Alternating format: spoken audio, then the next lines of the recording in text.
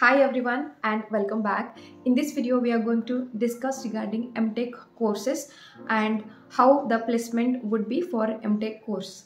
So generally MTech course would be for 2 years, and if you are comparing with the BTech 4 years, you have to invest 4 years at VIT University Vellore, and in case of MTech you need to just invest 2 years of your time. First year would be course work. There would be 10 subjects and you have to finish those subjects along with some J component projects, and the second year you have to go for internship or you have to do in-house project. So during that some companies will offer you jobs also. So average package at VIT University would be in between 7 lakhs to 12 lakh.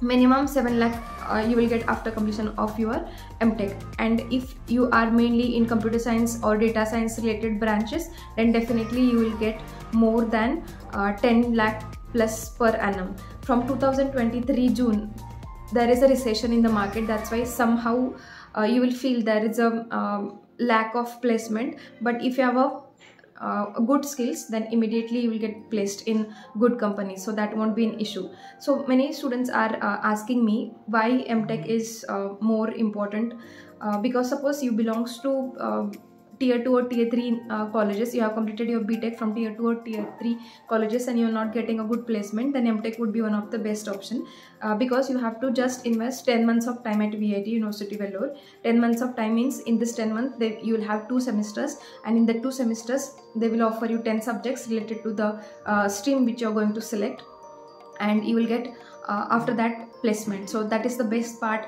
I will feel, if you are looking for MTech admission at VIT University Vellore. So this is my recommendation. Those completed BTech and wanted to go for higher education, VIT University Vellore is one of the best choice. And when is the application form you need to fill? I think already it has been started. You have to go to VIT website and check out. You have to fill the application form, you have to give the exam, and then only you'll get admission at VIT Vellore. If you have already qualified GATE exam, you will get scholarship also.